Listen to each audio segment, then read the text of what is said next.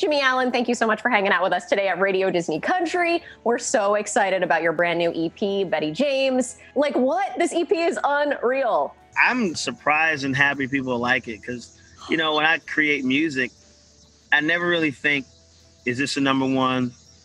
Will people like it? I just create what I like.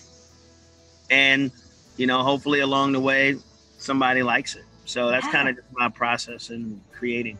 I feel like that's what it's all about. I was thinking about that today, actually, that I feel like people that are the most authentic to themselves, for some reason, that connects best with other people, which it seems like it would be the opposite, right? Like, it seems like, oh, I got to like please all these people. And if I do that, that will connect, but it doesn't. It's when you do. Yeah, because it's like the only thing, you might know what people want in that moment.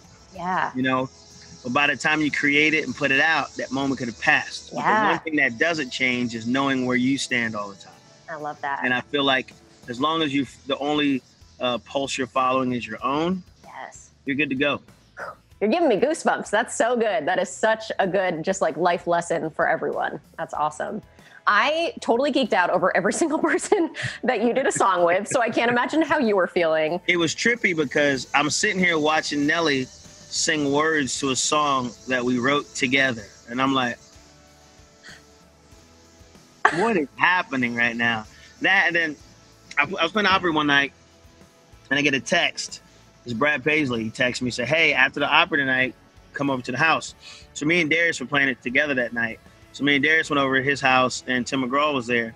And we're just sitting in a circle talking, playing guitars. I'm like, what am I doing in a room with Darius Rucker, Brad Paisley, and Tim McGraw? Like, I don't even make enough money to be in this room.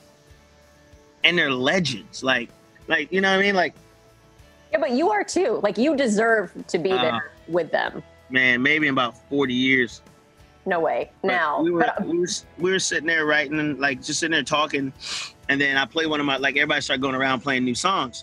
So I remember I played Freedom Was a Highway, and Brad started picking on it. I was like, so I said, guys, and Tim was like, yo, we should do a song together one day. I said, hey, you said it. I'm gonna hold you to it. So I got these songs, and I started writing songs, and I could hear each artist's voice, you know, on the song. And when I wrote Made for These, I kind of just made about just my musical journey and how like the struggles kind of help build character and prepare you for success one day. And I heard Tim's voice on it. I said, this is for Tim. Freedom Was a Highway. I heard Brad. That's for Brad.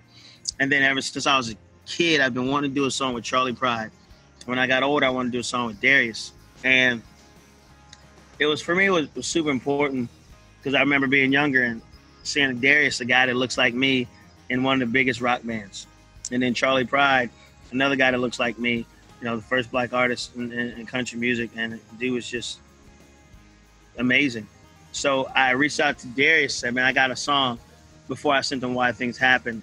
And I sent it to him, this other song. He said, I like it, but he said, I don't feel like we should do a drinking song, me, you, and Charlie, our first song out. He said, we have the ability to do something special here. It's the first time in history where 3 black country artists have been on a song together. Yeah. So I wrote Why Things Happen with my bass player, Tate Howe, Carrie Barlow, and Brandon Day.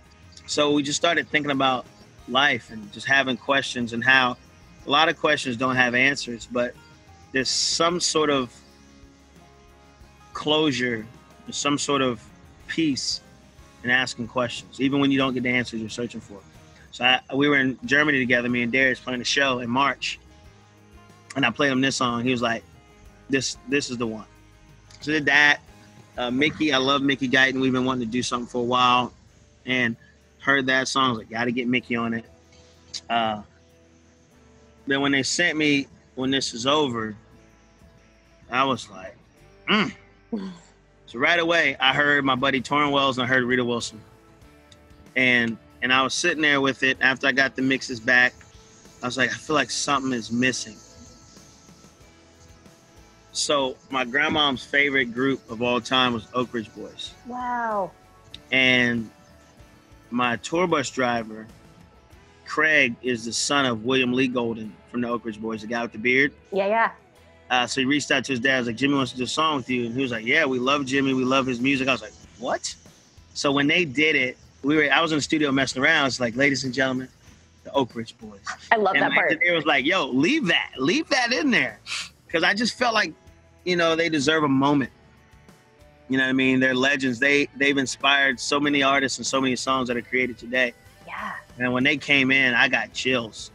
Like, I started thinking about, you know, moments with my grandma. I'm listening to them. I've gotten so many messages from people talking about how the Oak Ridge Boys brought so many memories back. And I was like, that's what it's all about.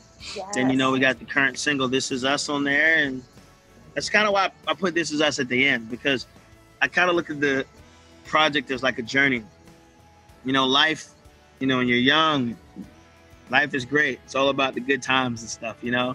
That's good times roll. And then you get older and you go through heartbreak. Hence, Drunk and I Miss You.